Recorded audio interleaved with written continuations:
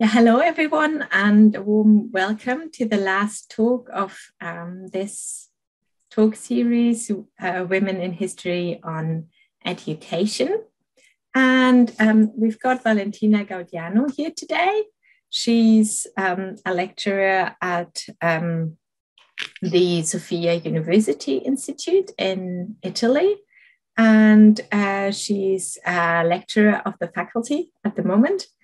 And she received her PhD from the LMU in Munich, and she's specialized in phenomenology. She's got numerous publications in phenomenology and especially on Edith Stein. And she was a visiting fellow at the Center for the History of Women Philosophers and Scientists last year. And yeah, we are delighted to have you here today, Valentina. And she's going to talk to us about Edith Stein's concept of Bildung to become what one is. Thank you so much for being here, Valentina. Thank you, Clara. Thank you for the invitation, for the presentation. So for this possibility to speak together about this item of education from the viewpoint of Edith Stein. I will start. I have to share my screen, but I cannot, Clara. It should be possible now. Sorry. Okay. Thank you. So I have a little presentation. Can you see my monitor? Yes, it's working. Yeah, perfect. Okay, we can go. Yes. Okay, I think it's okay. Fantastic. So Edith Stein's concept of Bildung to become what one is. I give a brief introduction to the item. Okay. When we talk about Bildung, formation, in Edith Stein's thought, we cannot avoid a reflection on the term Bild, image, that has a triple declination. Abbild, copy, Urbild, archetype, and Bildung, formation. Or in a general sense, we can also speak of education. It is, therefore, an image that is a copy of something else, an archetype, perhaps the very something else of which there is a copy, that informs something, someone. We find this concatenation of words and concepts, particularly in Steinian analysis of education, while the concept of Bild, in its Latin meaning of imago, is used in Endliches und Ewiges Sein, finite being and eternal being. The Bild is the Bild in the meaning of Edith Stein is that of God, of the triune God, and all creation reproduces it as imago Dei, trace of God. Edith Stein's main interest was the study of the human being in his here material, psychic, and spiritual dimension, and in his here individuality and belonging to a community and social context. However, she reflected also on the ways of formation and development of the self and the collective, as well as on the spiritual religious dimension, referring explicitly and in depth to the theme of image and feeling, as well as sensitivity or perception. More specifically, we find in the German thinker a reflection on that principal aspect of the human being, that is feeling. Feeling from the outside and feeling from the inside, particularly declined in empathy, in German Einfühlung. This binds us and gives access to that image, which becomes central to development of the human being and can open up new understandings and relationships with the world of beauty and art in a formative key. So we will now focus on the concept of Bildung, formation, and Stein's understanding of it, and then trace its origin or reference model, Abbild, copy, and Urbild, archetype within their ontology. So on the concept of Bildung in Edith Stein's anthropological framework. Edith Stein uses the noun Bildung to delineate the educational processes. I quote here. On the one hand, it designates the action of forming, bilden, or even the process of being formed. And on the other hand, the result of this activity, that which confers the character of being formed to the formed object.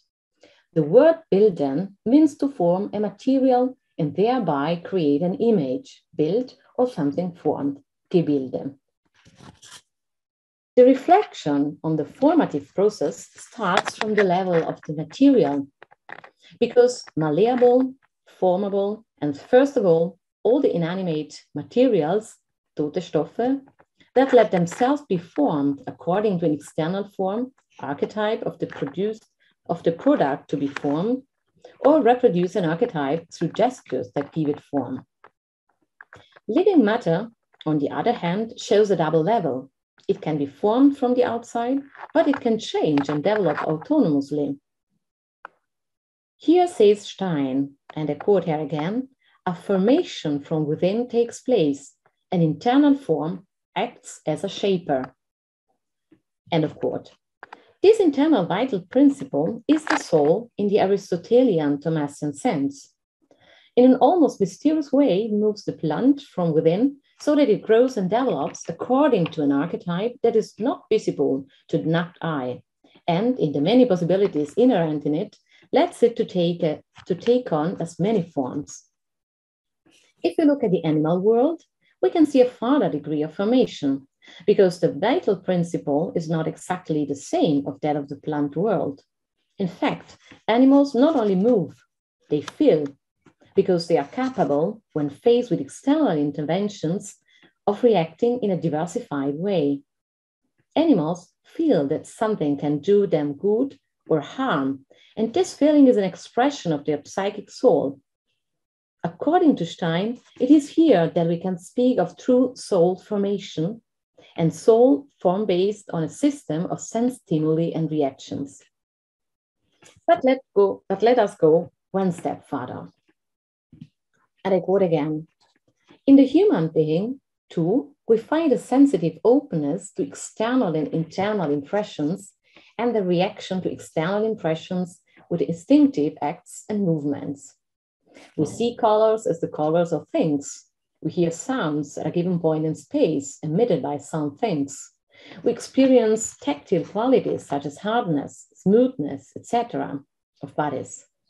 I experience brightness as an unpleasant stimulus before which I close my eyes. A shrill noise hurts me so much that I plug my ears. So Stein. However, we also experience reactions that go against instinct. We realize how certain sensations have a purely physical repercussion in us, but we experience the emotions we perceive in the outside world.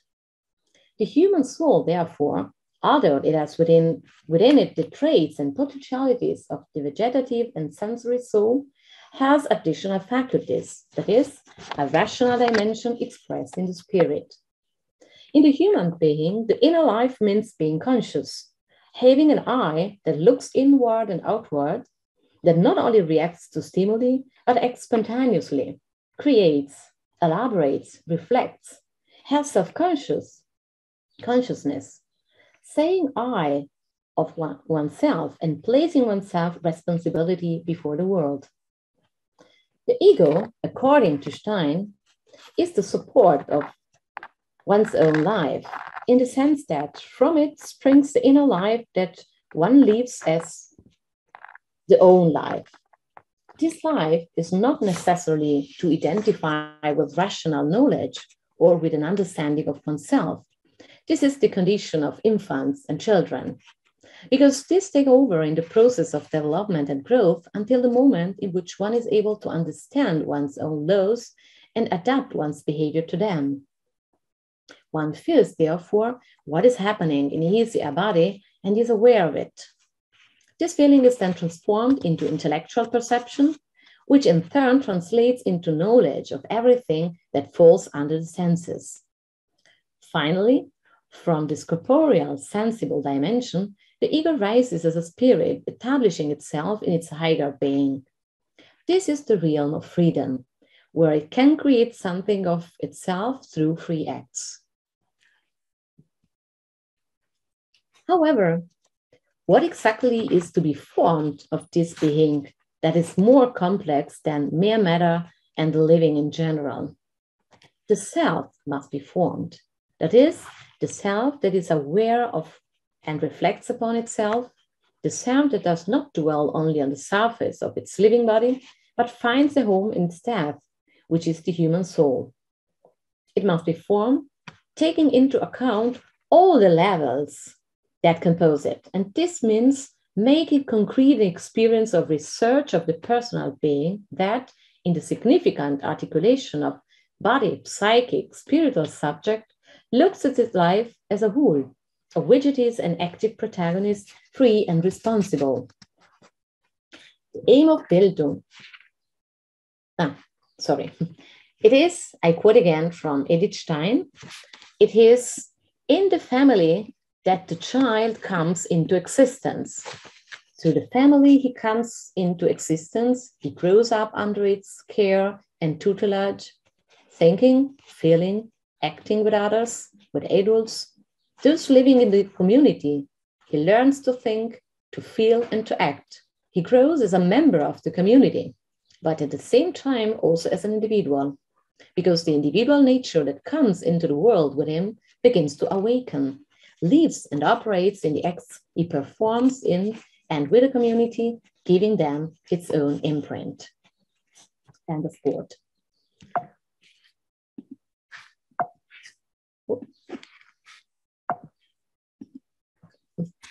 So the aim of Bildung is the human person in the totality of his or her constituent dimension, so that every educational process committed to shaping the human being must have as its final outcome the fully realized human being according to his or her own nature. That is, the human being as a living psychophysical body, as a spiritual person, as a historical, communitarian, and cultural being, as a seeker after God.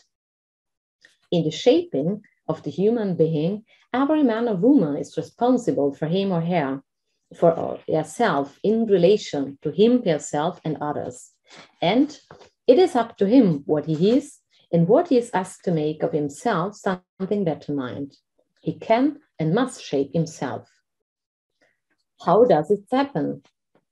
Or rather, according to what image must the soul take form, and who is the subject of the forming action? In order to answer these questions, we must first clarify what it means to form oneself and focus on the ambiguity of the term Bildung. As we read in Bildung und Entfaltung der Individualität, Formation and Development of Individuality, one of the most important readings of Edith Stein about Bildung and education in general, Stein explains that if we replace the noun Bildung with the verb bilden, we can say that every forming is a self-forming, Selbstbilden. To put it more clearly, in every forming activity, it is the agent that forms itself. That means the subject and the object of this activity coincide. If, on the other hand, we understand formation, Bildung, as the result of formative work, then it clearly means that all formation is self-processed formation. So we have therefore a multiplicity of understandings for what we call self-formation. First, a process of growth in which the opposition between forming subject and formed object is eliminated. It is I, myself, who, as I grow, form myself. On the other hand, second, the forming action, understood in its reflexive meaning, there is an autonomous forming and being formed, again excluding the opposition between subject and object in formation. And third, an acquired possession of the personality.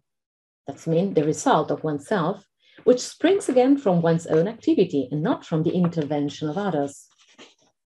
So this human capacity for self-formation means to process the materials that come from outside and from within in such a way that they support us and make us mature, or on the contrary, to neglect them.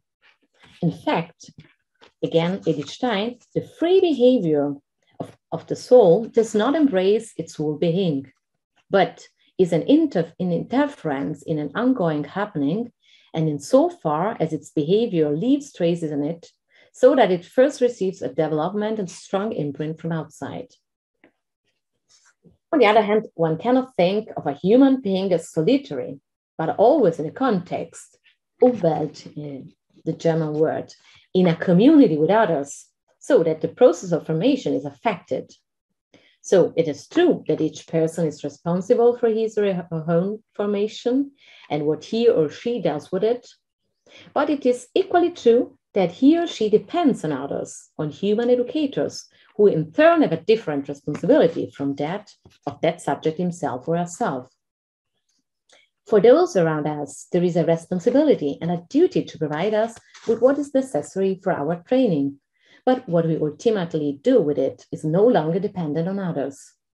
This means, in the wake of the indications that come from Steinian reflection, that every man and woman, finding in themselves the meaning of their lives and the form of their humanity, are as personal subjects the protagonist and real agent of their own and others' Bildung. It now remains to understand according to which principle or model this happens. While accepting that the process of human development and formation can follow human models, Stein locates this model, the image we must turn to and which must guide this process, in God. For following human models can be risky if it leads one to seek something not inscribed in one's own nature.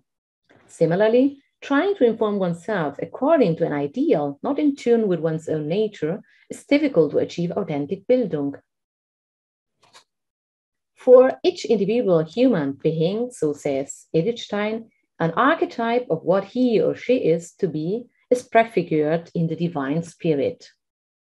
God created the human being in his own image, but only in Christ, the Son of God, is this image perfect.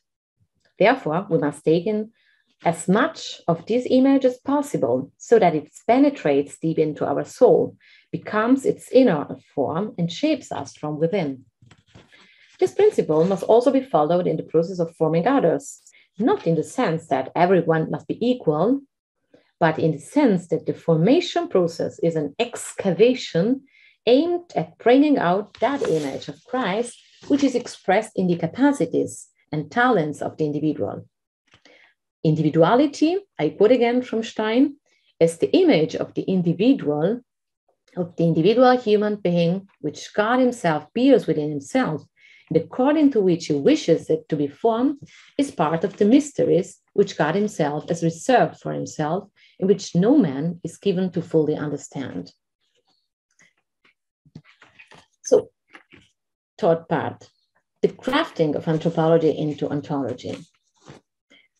This recalls the necessary question on the relation between the first being, God, and the plurality of finite beings, which, according to Edith Stein, unfolds in the terms of the analogia entis, according to which the divine being person is the archetype or build of all finite beings persons. Now, since the divine person is a being in relation to the three divine persons, finite beings must also bear within themselves this characteristic or imprint. The archetype, according to which not only the human being, but also the entire created world seeks meaning and fullness of life, is therefore the Trinity. The three divine persons also have the characteristic of being spiritual, of having, that is, an interiority that keeps itself entirely in a continuous gift of itself. In the Trinity, the divine persons keep themselves completely, depriving themselves of their own essence while preserving it intact. Now, if everything about creatures derives from God, who is the life that creates itself from itself, then the three forms of real being, Body, soul, and spirit should also in some way correspond to the three divine persons. To the Father, who is only for himself, would correspond the soul. To the Son, the essential incarnate form, the body. To the Holy Spirit would correspond the finite spirit. It would be the archetype of all created life and the action of material beings. The unity of the Trinity, in which meaning and force are both essential fullness, gives meaning and existential perfection. Therefore, to purely corporeal beings as well as to living ones. Among living beings, a particular expression or reproduction, upbuild of the Trinity are human beings. Their being person is the greater thing they have in common with God and pure spirits, albeit in a different way. For the human being, conscious and free, is not able to form his own self autonomously, as God or the pure spirits. Nevertheless, the Trinitarian image is also found in the interpersonal dynamic. When two persons keep themselves freely to each other, they become one. And this involves spiritually accepting the beloved being, making the lover the image of the beloved. The fruit resulting from their union bears the mark of their common essence. So the kind of generation is possible precisely between spiritual persons and between pure spirits. So each community of persons as its archetype in the Trinity, repeated in a different way from the individual essence. And this brings us to the last point, to understand formation as an aesthetic process. Therefore, from Bildung, we have arrived at Abbild and vice versa. It is from Abbild that the process of Bildung moves as the reception and internalization of the image of God Trinity. We can say that the existential journey of the human being is a journey of formation, insofar as it is self-formation and formation to others, a journey of listening to and putting into form what is felt outside and inside. This means that education is in some way an aesthetic process, a constant search for and reproduction of that one image that is expressed in infinite tones, as many as there are human beings, and for each one as many stages of life. Each of us is a work of performing art, whose artist is the self that processes materials of various kinds, its own and those of others, in order to model that original image already impressed in it. Nevertheless, not only the other persons play an important role in this process, but also the material goods, particularly those produced by the human being, who, as a spirit, moves in a world of values.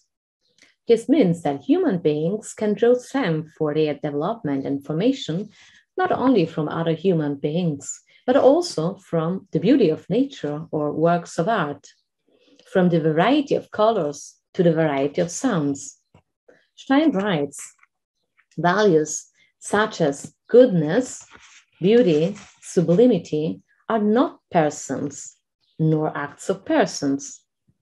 They are objects for subjects and not themselves subjects. If they are spiritual forms, we are in any case dealing with a new kind of spiritual formations with an objective spirit. End of quote.